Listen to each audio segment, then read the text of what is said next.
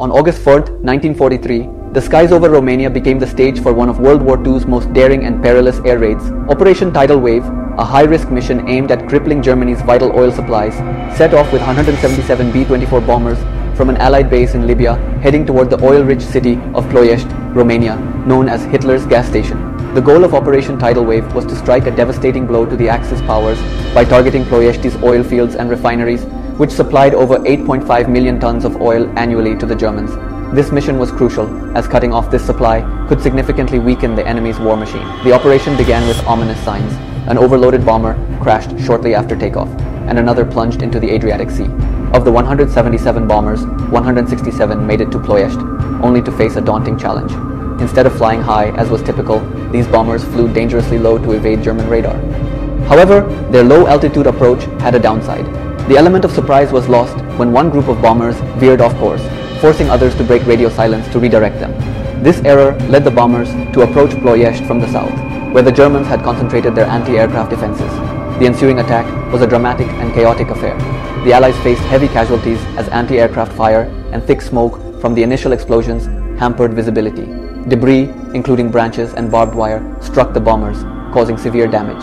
Despite these challenges, bravery shone through in the face of adversity.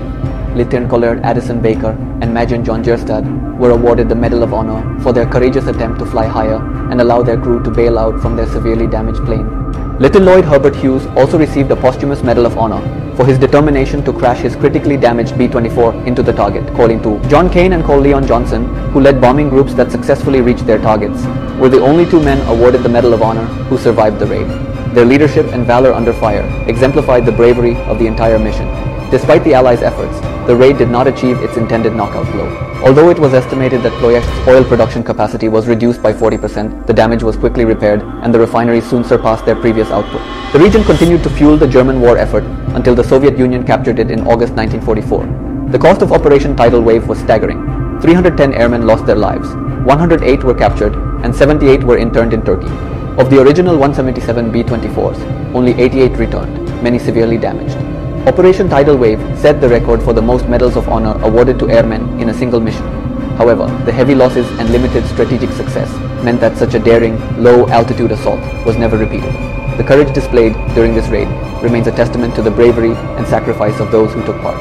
As we remember Operation Tidal Wave, we honor the legacy of these brave airmen who faced overwhelming odds in their quest to strike a decisive blow against the Axis powers.